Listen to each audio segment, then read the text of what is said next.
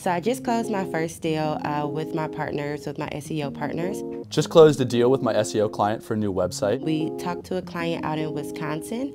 They had 2 locations, already had their digital marketing going with the company already. It was actually another client of mine who just came on board and was excited to get involved, decided that having a larger digital footprint was ideal. They were interested to see what we could offer them. So we set up the appointment, they talked about it. Make sure that the businesses that are looking for him can find him. And we're dropping that website for about $4,499. So they decided to do a WordPress for $299 monthly, and then they're looking to add SEO later on down the line. So altogether, we'll begin a $299 deal, and then hopefully we'll be adding something on later. So this is my first deal with my SEO client, and I'm very excited to close some more in the future for them. So I set up an SEO meeting for our digital marketing partner out of Kansas City. It's with a logistics provider, also in Kansas City. Hasn't really ever investigated digital marketing, website, SEO stuff. And so he was open to taking a look. He said he was open to taking on strategic partners if it meant that he would grow his business. So the conversation's on Thursday. It should be a pretty good one. So I had a referral from one of my coworkers in the IT space. It was a new nursing home. They were looking for a website. They don't have a website yet. They've been around for about a year. Not a huge budget, but as we're trying to get more success stories in the senior care space, we thought we could maybe work out a deal with them. They had a nice pretty much something in place for marketing, just with a waiting list. So their expertise that they're looking for isn't really attracting people to get to their website. It's just when they want to check them out, they have no website at all. So we're going to help them build a website, see if we can work out a deal with them, just because they need something in place, and that's our expertise. So looking forward to it. So I just got my first digital marketing appointment for my client out in Savannah, Georgia.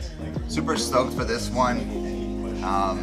They are looking to grow and get more traffic in, so we should see how that goes. Pretty good one. So just got a pretty good one from my digital marketing client.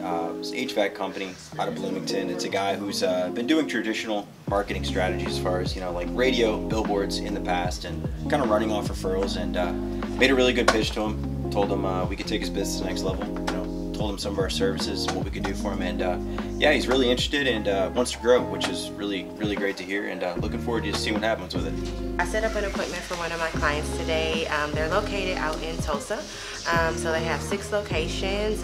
They're looking for like SEO services, so it was pretty exciting setting it up with them.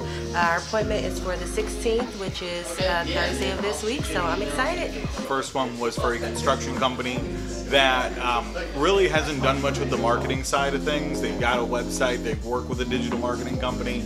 They told me, they're getting sold on the idea of SEO services, and I said, hey, why not compare?